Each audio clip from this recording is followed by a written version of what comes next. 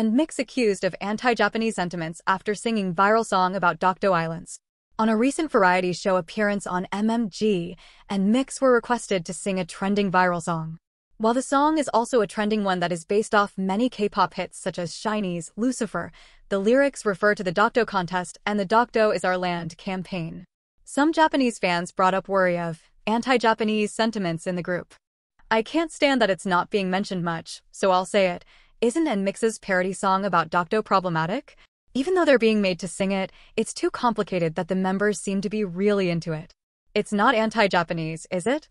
I hope not. Other fans commented that it was not considerate to their Japanese fans and colleagues. NMIXX doesn't have any Japanese members, and they've likely been raised with the belief that Takashima has always belonged to Korea, so perhaps none of them felt uneasy about singing a song about Dokdo. However, it's genuinely sad that none of the members considered the fact that their senior colleagues and fans include Japanese people. More than anything, fans are simply worried for the girls. While their skills are boosting their popularity, such issues can affect their career in Japan. Regarding this issue, there are voices asking not to make it a problem. No, it should be addressed.